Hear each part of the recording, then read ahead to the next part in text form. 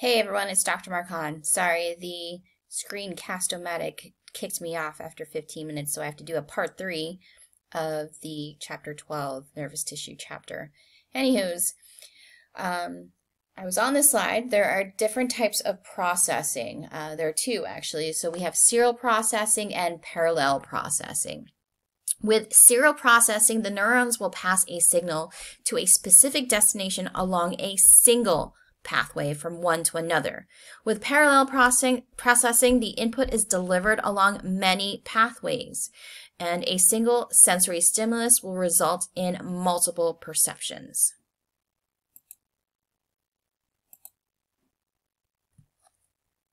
Now, the neuronal circuits form networks of interneurons, and this is integration between the peripheral nervous system, the stimulus from the peripheral nervous system, and the central nervous system. For example, we say we have a painful stimulus, like stepping on a tack or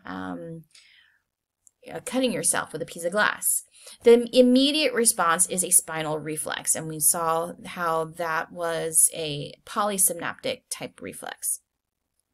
Sensory information is passed along to the brain. However, pain is also felt after reflexive withdrawal.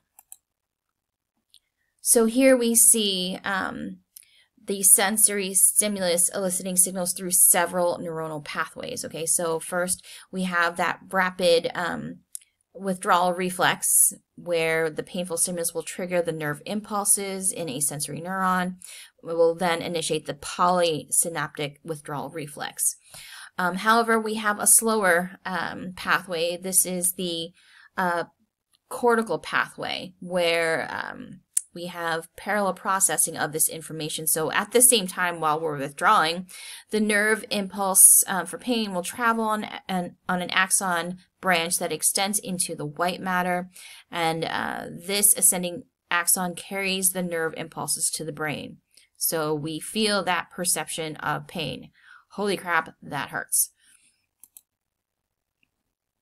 So we know that the integration is within the gray matter. Multiple interneurons will process the nerve impulse to help localize the stimulus where the pain is, identify its source, and then plan a response. This is complex processing. You know, we think, okay, this is pain. What am I going to do?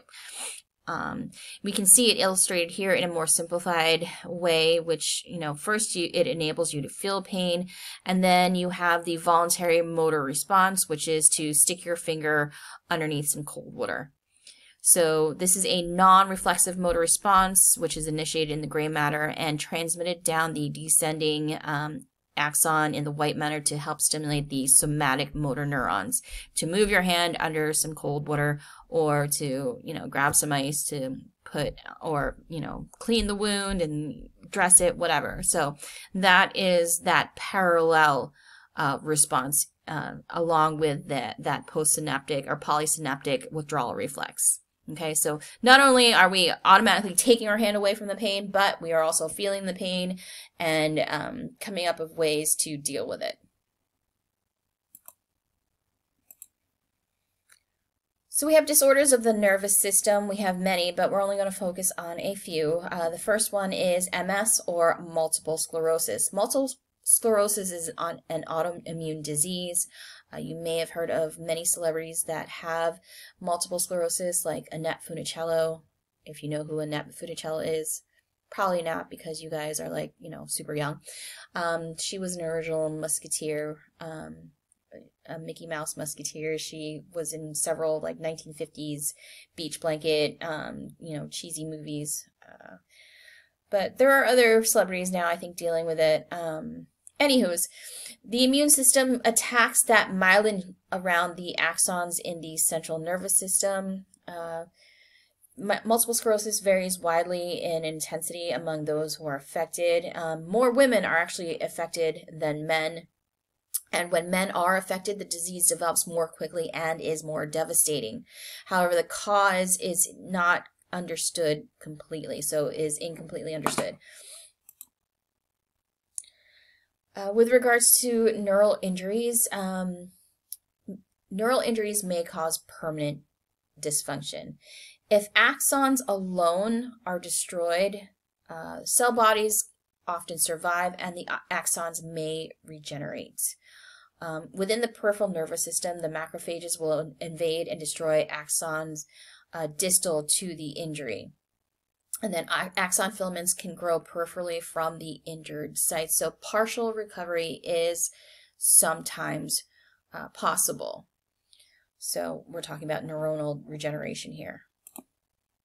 In the central nervous system, neuroglia never form bands to guide regrowing axons and may actually hinder axon growth with growth inhibiting chemicals. So there's no effective regeneration after injury to the spinal cord and brain. And here we can actually see regeneration of an axon in a peripheral nerve. So here we see the site of nerve damage. So the axon becomes fragmented at the injury sites. Then we have our macrophages coming in. Macrophages will clean out the dead axon distal to the injury.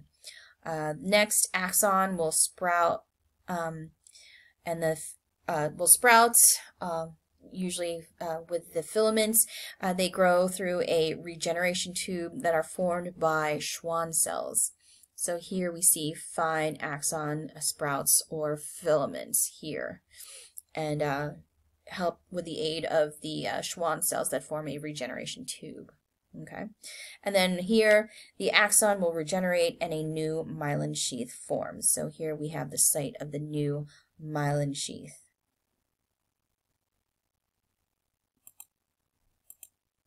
Throughout life, nervous system develops from the dorsal ectoderm, which will invaginate to form the neural tube and the neural crest.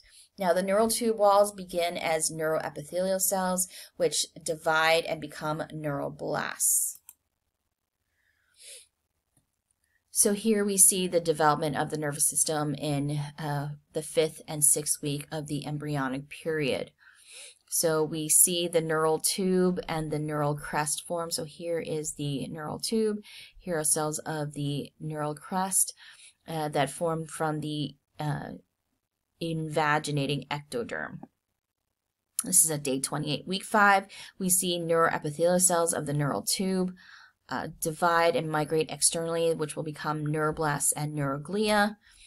And then week 6, we can see neural crest cells form the sensory neurons. So here are the sensory neurons from the neural crest. And these are the neural crest cells. Dorsal neuroblasts from the alar plates, which are future interneurons. And then long axons extending from the interneurons form the white matter. The ventral neuroblasts from the basal plate will be the future motor neurons. Okay, so we know that these will be the sensory, these will be the motor. Okay, and that's about it for the embryonic development and embryology of the nervous system. So that completes chapter 12 of the nervous system. I'm sorry this is so short, but again, the software kind of kicked me off last time, so just add this to the rest of the chapter 12 lecture series.